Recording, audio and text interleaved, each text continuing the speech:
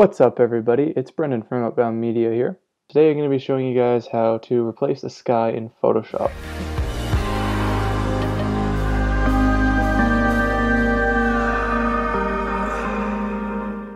So let's get right into it.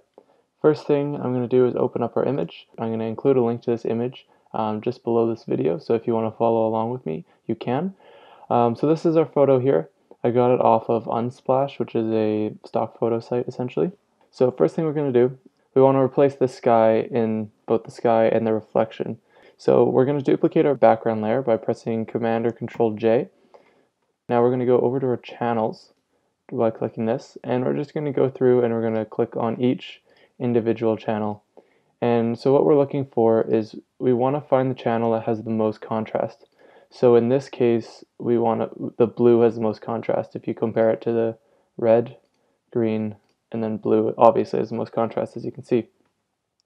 So we're going to use our blue channel to help us cut out our background. We're going to grab our blue channel and we're going to drag it down here and duplicate it. So now we'll have a blue copy. So next thing we're going to do is press Command L or Control L if you're on a PC, and we're just going to play around with the levels. So what we want to do is we want to make the blacks as dark as they can be without losing quality around the edges. So what we're trying to achieve here is we want to get a completely white background and as black of foreground as we can, because when we go to select it, it's going to select out all of the white in our image. Everything that is black will stay. So this is about the best that I'm going to be able to get this, so we can just go ahead and click OK. Perfect. So now this is what our photo looks like. Now we're going to hover over the icon for blue copy, and we're going to hold Command and click it. So now you'll see all our marching ants around everywhere, and as you can see, it's selected out everything that is white. So even though it has selected out all our buildings, that's no big deal. We can fix that in a second. So now we'll go back to our layers, and with our new layer selected, or layer 1, we're going to make a layer mask. So just by clicking this layer mask icon down here. And now when we turn off our background layer, you'll see that we just have the sky. So we want the buildings, not the sky. So with our layer mask selected, we'll press Command or Control I. Now that just had inverted our mask, and now it's the opposite of what we just had. So unfortunately, we're going to have to do this by hand, but it's not too much of an issue. So it's really easy actually. We're going to hold Alt and click our layer mask, and this will come up. So what we're basically looking at is your layer mask. Everything that is white is seen, everything that is black is invisible or 100% transparent. Basically everything that we want visible, we want to make white. So all of this, we want to be completely white, and everything here and down here, we want to be completely black. So we'll get our brush tool by pressing B, or you can click the icon right here, and make sure you have white selected, your white color. And also make sure you have a hard brush. You don't want too much of a feather, because then when you're going around the edges, it might go over a bit. So basically all you have to do is just paint over all of the areas that are not white so you just keep doing this until everything is completely white. So I'm just going to go ahead and do this, and I won't bore you guys with it. I'm just going to skip ahead, and I will meet you when I am done. Young kids with an old love.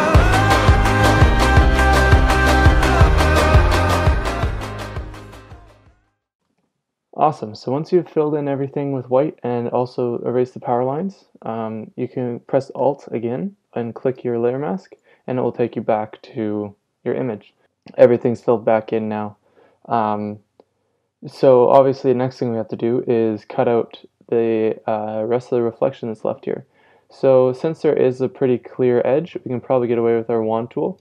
Make sure you have the quick selection tool selected, and pretty much just go and click along or drag along the where the reflection is. So we don't want to delete this, we want to add it to the layer mask. So what we're going to do, we're going to right click and we're going to go fill, and since black is 100% transparent, we want, in this case on our layer mask, since it's inverted, we are going to select color and then make sure black is selected.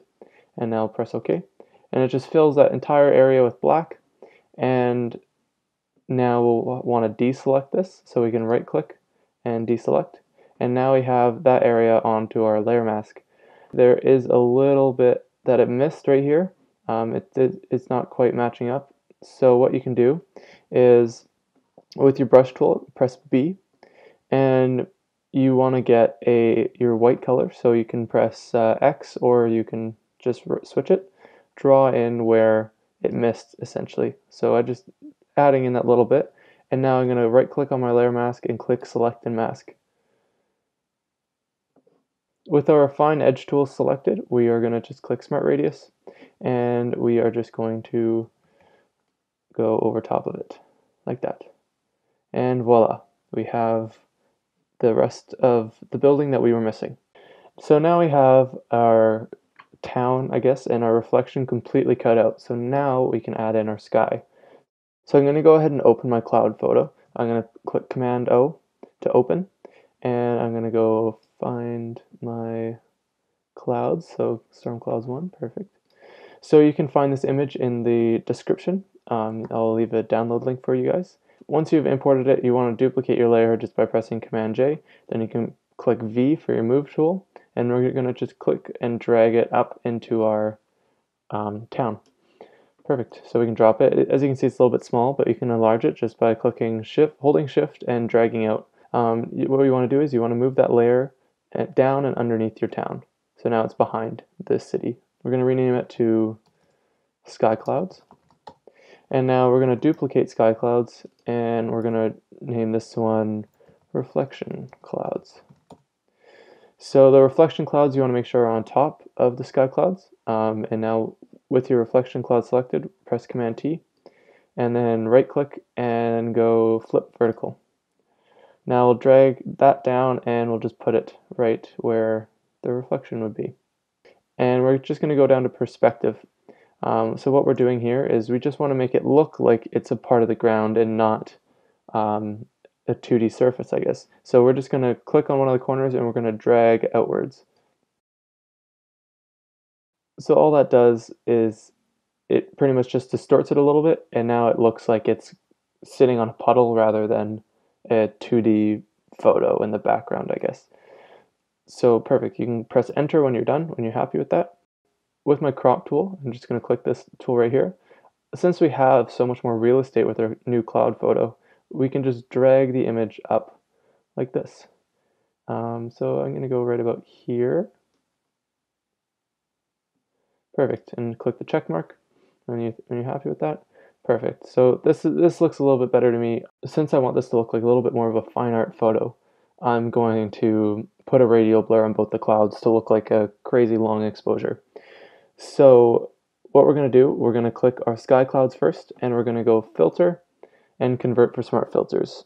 I'm converting for smart filters just so then if I ever want to adjust anything later on, I can do so. So once we're adjusted for smart filters, you'll have this little icon that pops up on your layer, and we'll go filter, blur, and then radial blur. You want to set the blur center to somewhere in the middle of the town. So I'm going to put it right about here, and make sure your blur method is on zoom and your amount is at about 50. So I'm going to click OK, see what that looks like. So that looks good for me. So now we're going to go and do the exact same thing on our reflection clouds. So with our reflection cloud selected, we're going to go filter, convert for smart filters, and then back to filter, blur, radial blur, and then OK. So now we have the exact same blur of the exact same clouds on our sky and our reflection. When you take a photo, the reflection is typically a little bit darker since it's in the water and things like that. So what I'm going to do, I'm going to click my exposure adjustment layer, and I'm going to clip it to my reflection clouds just by clicking this little box here. So once this arrow is here, it means that this exposure layer is only affecting our reflections. So we're just going to bring down the exposure just a little. And then now with our sky clouds, I'm going to do the opposite of that. So I'm going to get my exposure, make a clipping mask, and I'm going to make it a little bit brighter. So now pretty much you can experiment around. I'm going to add in a little bit of ND at the bottom of the image, just to give a bit more of a fade. I'm going to also add a little bit of a white gradient to our horizon just to give it a bit of an extra glow and add a bit more depth. So I'm going to make sure I put that behind our building, so behind our layer 1, and we're going to make a new layer and then click your foreground to transparent. So whatever your foreground color is the color that your gradient will be. And essentially I'm just going to make sure I have my reflected gradient turned on, and I'm just going to make a little line like this, and I am going to move it until it fits in where I want it. So I want a little bit more of the gradient shown in the sky than in the reflection, but I definitely want it to be seen in both. So that looks about good for me. Do any color adjustments or levels adjustments that you would see fit. This method can be used for just about any photo that you want to replace the sky in. Again, my name is Brendan from Outbound Media. If you want to see more of my work, check me out at outboundmedia.net or on Instagram at outboundmedia. Have a good one.